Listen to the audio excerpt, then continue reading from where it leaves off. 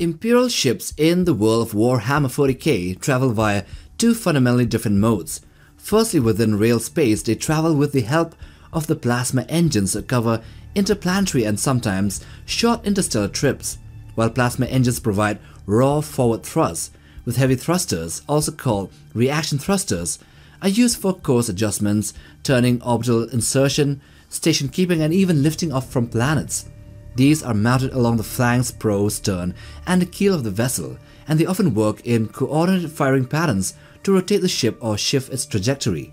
Then for longer distances, warp drives are utilized, which takes them through the Sea of Souls, the Immaterium, and they exit that space at a Mandeville point to a system multiple light years away, although the time taken to do so would vary tremendously.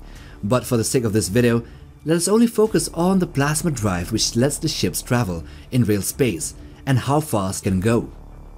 So the plasma drive or engines is a form of Newtonian reaction drive, which means it propels a vessel by expelling a mass from behind, in this case a superheated plasma, in one direction to generate thrust in the opposite direction, which is still in accordance with Newton's third law of motion. This drive is powered by the ship's fusion-based plasma reactors, which generate immense amounts of energy by fusing hydrogen isotopes or maybe other similar fuels. The resulting plasma, a superheated, electrically charged state of matter, is then accelerated and channeled through internal magnetic fields and expelled from the engine housings at extremely high speeds. This creates a powerful directed thrust that can move even massive kilometer-long ships through rail space at significantly great speeds depending on the duration of thrust. Plasma drives are not designed for faster-than-light travel. Instead, they are used for in-system travel, such as moving between planets, moons, or orbital stations. Compared to the far more dangerous and unpredictable warp drives, plasma drives are considered ancient, stable, and reliable, a refined relic of humanity's scientific golden age, the dark age of technology. These drives are enormous, sometimes larger than entire hive city districts, and must be continuously maintained to avoid catastrophic failure, which involves chants, sacred oils, and tech priests tending to the machine spirits in a semi-religious fashion. So the speed at which an Imperial starship travels in real space using its plasma drives is determined by several interrelated factors, all influenced by the sheer scale, mass, and ancient design of these vast, void-faring vessels. Chief among these is acceleration, which directly depends on the thrust-to-weight ratio, that is, the amount of propulsive force the ship's plasma drives can generate relative to its enormous mass. Imperial ships, especially cruisers and battleships, are vast, with some spanning several kilometers in length and weighing tens of millions of tons, and so even with the immense plasma thrust, their acceleration would be slow and steady rather than rapid or agile. Also, the duration of sustained engine thrust would play a crucial role because these ships are in the vacuum of space where there is no atmospheric drag. Therefore, a continuous thrust over a long period of time without emptying the fuel will allow them to gradually build up significant velocity, even approaching a meaningful fraction of the speed of light in interplanetary journeys. The size and tonnage of the vessel drastically affects how quickly it can accelerate. A Sword-class frigate or a Cobra-class destroyer, for example, being relatively lighter and smaller, can build up speed and maneuver faster than massive ships like the Emperor-class battleships or the Retribution-class warships, which moves like ponderous cities in space.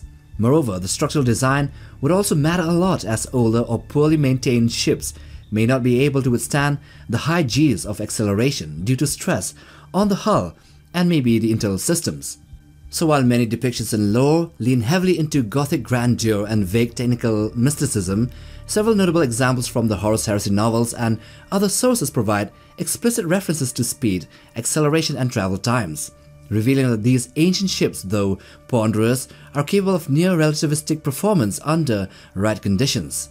One of the most striking examples appears in the Flight of the Eisenstein, where the Phalanx, the massive fortress monastery of the Imperial Fist, emerges from the warp after rescuing Nathaniel Garrow, and the ship Eisenstein, that was trapped in the warp, exits at the outer reaches of the solar system, somewhere near or slightly within the Kuiper Belt, which are several dozen astronomical units from Terra, and then proceeds inwards at 3/4 of the speed of light, which is 0.75 c, or in simple terms, 75% the speed of light, which translates into 809 million km/h or 502 million miles per hour.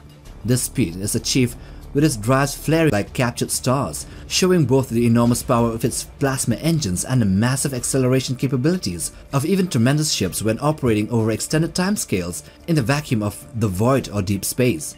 And also that a black ship, which is much smaller, which was in the same story, was able to join the phalanx from Neptune's orbit, which thus implies that many warships have a similar rapid acceleration or even more. Another concrete example is the Cobra-class destroyer called the Forlorn Hope, which was described as being extensively modified but still using standard Imperial plasma drive technology.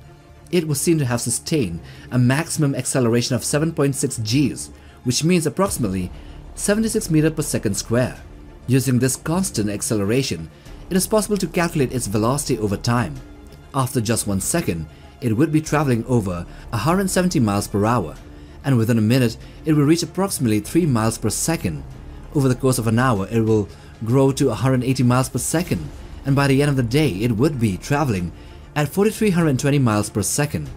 After a full month of continuous acceleration, given that it has enough fuel, the Forlorn Hope would be moving at over 120,000 miles per second, or roughly 2/3 the speed of light. This shows that in the frictionless vacuum of space, with no opposing forces, having a sustained acceleration can result in extraordinary speeds, like a slow and steady wins the race kind of thing, but obviously here with a fantastical amount of fuel that would in reality outweigh the mass of the vessel. These lighter and more maneuverable vessels like destroyers can attain these speeds relatively quickly, while larger capital ships require months of sustained thrust to match them. However, not all ships accelerate equally. Heavier ships such as the Exorcist-class Grand Cruiser, the Belisarius with a mass of 37 megatons, have much lower acceleration speeds due to their immense mass and structural limitations.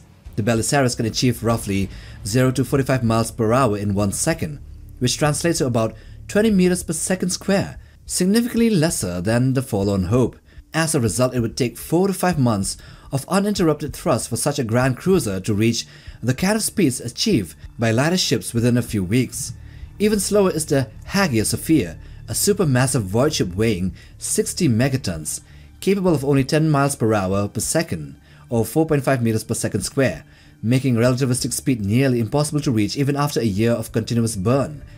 And then realistically, some narratives such as planetary vessels traveling from Terra to Mars in a day presents a challenge to reconcile with, relativistic acceleration. Mars lies around 0.5 astronomical units or 75 million kilometers from Earth or Terra, and to traverse the distances in 24 hours, the ship would need to travel at an average speed of 3,125 kilometers per second, or just over 1% the speed of light.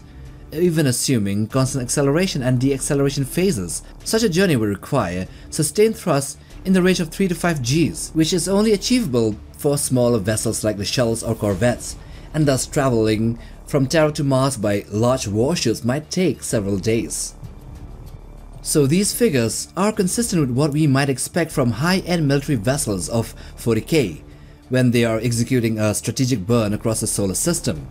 And in contrast, during space combat, where agility and rapid turn shifts or maneuvers matter more than top speed, ships operate under more conservative thrust settings. Here we have combat turns in the Battlefleet Gothic system representing 30-minute intervals, during which a typical mid-sized vessel or a ship might cover 110,000 kilometers, translating to a combat speed of roughly 34,000 miles per hour, or 15 kilometers per second, which might be a far cry from interplanetary velocities which are seen earlier, but they might be more practical for engagements within orbital ranges or asteroid fields, and between different ships of equal power and sizes. But as you can see earlier, based from what we know from lore, an average Imperial warship using plasma drives can reach speeds of up to 0.75 C, which means 3/4 the speed of light, 75% the speed of light, under the ideal thrust conditions in real space, that is, although reaching that velocity could take days or weeks due to gradual acceleration. Civilian void ships with weaker or less efficient plasma drives tend to cap out at around 0.5 C, which is 50% the speed of light, which is still very impressive. But compared to other races, the Imperium's Realspace velocity of warships places it somewhere in the middle tier list. Orc ships, while seemingly ramshackle, are often slower than Imperial vessels, but they become faster if the Orcs believe they are, due to the psychic gestalt field they unconsciously generate. Eldar ships are vastly superior in both speed and maneuverability, often impossible to catch by Imperial warships. Necron ships operate on technologies that break conventional understanding of motion as they phase, bling and bend time-space, making them functionally instantaneous over vast distances. The Imperial vessels might outpace the Tyranids, but the Tau would present another case. They would have faster ships even though they are a far younger race, but they are very scientific and they progress faster because they haven't tasted AI rebellion yet. But what they do lack are psychers and access to the warp, something that the Imperium enjoys over them. Now as a bonus, let's take a look at warp travel, which is infamously unpredictable and full of risks and dangers. Here, the Rogue Trader role-playing game provides one of the only structured semi-consistent tables for warp travel times across Imperial space. While this is still subject to variations and debate across the lore, this gives us a rare, lore-supported sense of how fast ships might move across the galaxy when using the warp. So, one-day travel time would result in short trips between two nearby systems along stable, well-charted warp corridors. This might occur within the same planetary system cluster. 5 to 10 days travel time for journeys within the same subsector, typically a few dozen light years apart, assuming accurate charts and little warp disturbances. So for a month or 2 months' time, you can cross the entire sector. For more than 100 days, you would cross the entire segmentum, which may be several thousand light years across, and maybe even several years for long-haul journeys or voyages across the entire galaxy, especially if you're avoiding warp storms, which can happen quite consistently. And so with that, we come to the end of this video. If you like this one, then watch this other one too, the one in the end screens, and do hit the like button for support. Also smash that subscribe button to be a part of Legio Nutbug. Till the next time, take care, boys.